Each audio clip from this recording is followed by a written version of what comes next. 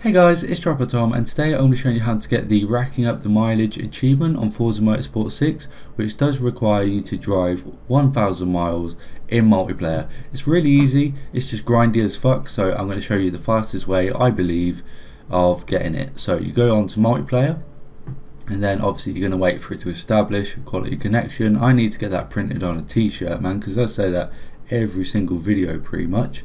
So once you're over here, just create a private match, and then wait for it to connect to the servers. So once we're actually on this screen here, you're going to want to go down to game options and then have it as these settings here. For environment, you're going to want Daytona. Track, you're going to want the tri-oval, just because it's nice and quick. You can set some good lap times and maintain a high top speed. So maximum driver tires, I just put it to 5 because if it's 0 then it's quite boring, it's just like doing time trial. And I put them on unbeatable, makes it a little bit more difficult.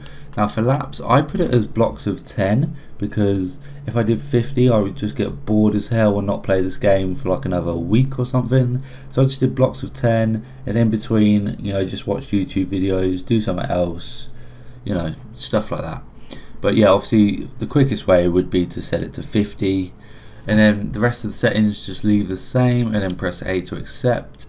And then to select a car, you're going to want a really fast car. So sort it by class and then apply filters, class X. So I chose the IndyCar because it's really fast and it's nice and grippy. So if you haven't got this car, I would recommend you go and buy it, rent it, you know, just anything like that.